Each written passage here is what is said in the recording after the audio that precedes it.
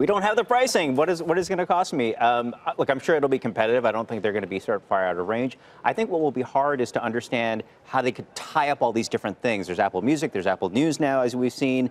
What is this TV thing going to cost? And if I want to buy into an HBO subscription but not a Showtime subscription, how does that work, right? So that's going to be the big question as we get to the finale of this thing. But I am impressed by all the stars they were able to corral, get on stage with Oprah as basically the headliner.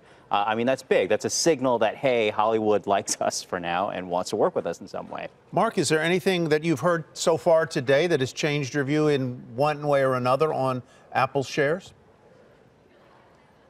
Not on Apple shares. I won't comment on that, but I'm just thinking about the other names that are in play now. Netflix, Roku, Amazon. I think for Netflix so far, it's a non-event, and you haven't seen much movement in Netflix's stock.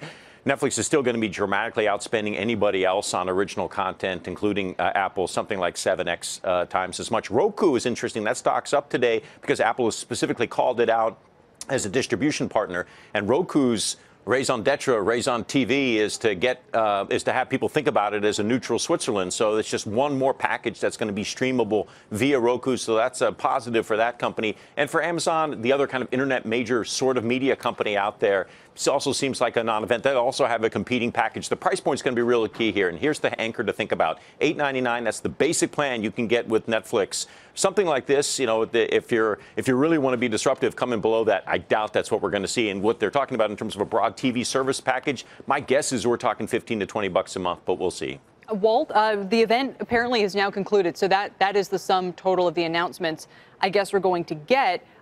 So maybe price is not then part of this. Walt, why do you think that is? Because I don't think they have enough content to justify any price that they could say that they wouldn't be ridiculed by the media community, whether it's $6 or $8, you know, for the amount of content that they have, to be able to charge even those types of dollars, I think, you know, would be an issue with the media community. So I think it's probably better for them to use this as an advertisement to tell the content community, like, look, you know, we've got these stars already. We're going to continue to build this.